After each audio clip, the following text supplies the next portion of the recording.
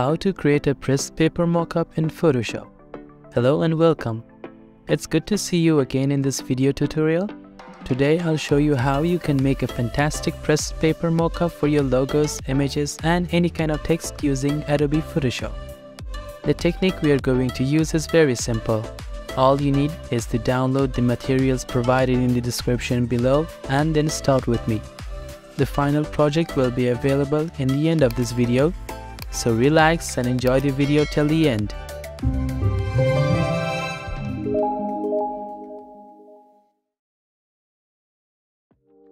Open the background image in Photoshop and drag and drop the paper texture into the document.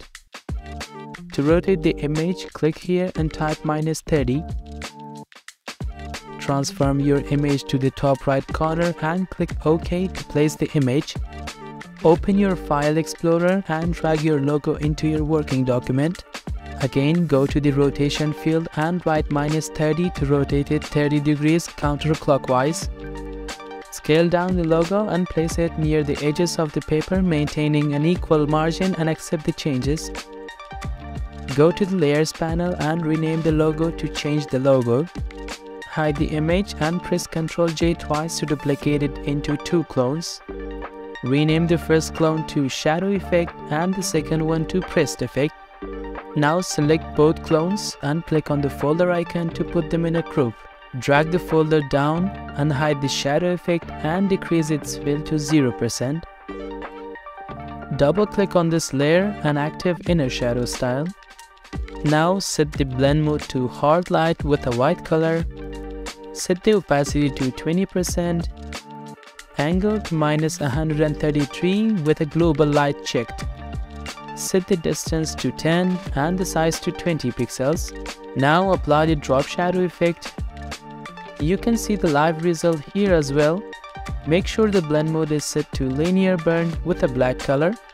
Set the opacity to 20%, angle to -133, distance to 15 and the size to 40 pixels.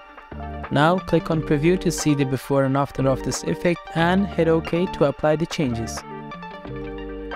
Collapse the shadow effect and unhide the pressed effect layer. Double click and activate the bevel and emboss style. Move the window here to clearly see what's happening. Set the style to outer bevel, technique to smooth, depth to 100 pixels and direction should be towards up. Set the size to 7 pixels and soften value to 8 pixels. Now make sure the angle is set to -117. Global light should be unchecked and set the altitude to 30 degrees.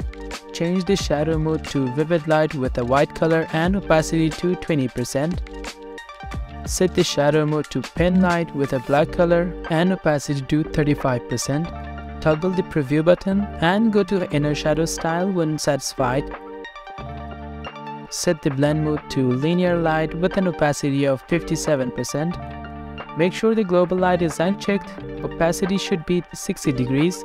Distance should be 5 pixels. Chalk should be 0% and the size should be 12 pixels. Toggle the preview button again to see what's happening. Now it's time to apply the last effect, which is drop shadow. Set the blend mode to color dodge with a white color and opacity to 15%. Uncheck the global light. Set the angle to 55 degrees and distance to 15%.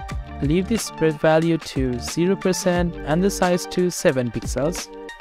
Toggle the preview button to see the magic for the last time and hit OK to apply all these changes. Last but not least, drag and drop the paper texture into your working document and rotate the texture to -30%.